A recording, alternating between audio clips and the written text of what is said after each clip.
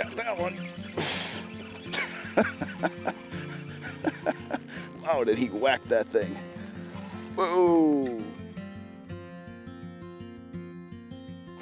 Hey folks, I'm Mark Maule and on Midwest Outdoors. I'm in northern Minnesota in my kayak, and today I'm out on a lake that I've not been to in a very long time.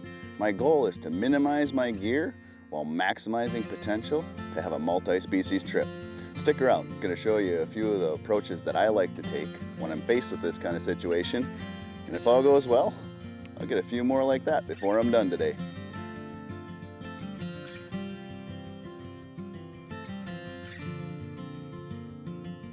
How are they smacking that popper this morning? Oh, northern, get up here.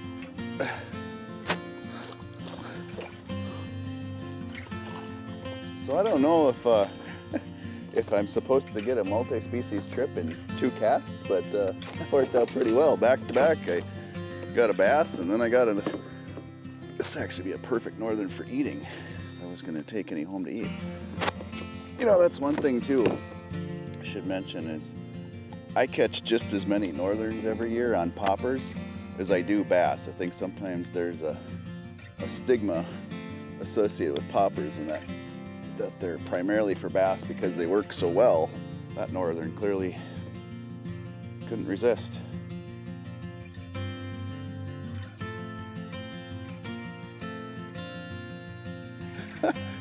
Oh, a big splash. Oh, get up here. I wasn't expecting. Oh, one more, he said. Get up here. Come on now. Wow. It's a beautiful bass. He's a heck of a fighter. Get up here. Whoa. Come on now. Hey, get up here. Go on home. One of my favorite lures that I like to use when I'm exploring a new lake that I haven't fished before or a lake that I've not fished in a long time is the Yo-Zuri 3DRX popper. At 2 5/8 inches, it's small enough to catch finicky fish, but it also gets the attention of aggressive fish. I'm going with a bone pattern this morning because that lighter color against that lighter sky will actually make it obscure enough that the fish will still hit it and make it look so it's natural enough as well.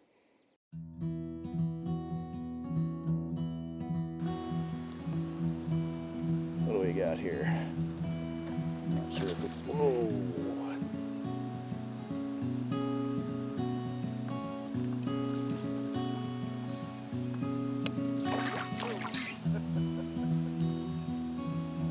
Dandy northern. Get up here. There we go. Whoa, that's a good one. Oh, this one's got a full belly. Ooh, torpedo. That feels like a good fish. It's got a little bit of salad. It's still a good fish. Get up here. There we go. Dandy. Take that. All right. That's a beautiful bass. Whoa. Let me show you that fish. It's a beauty. And I'll show you the adjustment I made that I'm pretty sure is what contributed to that fish biting. So one of the staples when I'm out on a lake that I've not fished in a while or I've never fished before is some kind of plastic. And so today I brought 2 different size plastic worms. I've got your traditional 5-inch style Senko, and then I've got a 7 1/8 inch. Well, what was going on is I was getting a lot of smaller bass on the smaller worm. And so I adjusted and right away caught a pretty nice bass. Immediate adjustment, bigger worm, bigger fish. Whoa, big splash. Get up here, Splash. Come on. There we go. Perfect.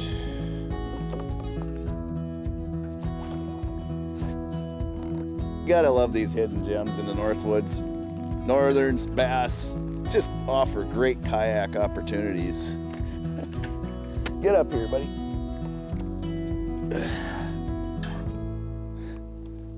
They really do offer a lot of great opportunities. Get in with a kayak where you can't really get in with a boat sometimes. Beautiful fish.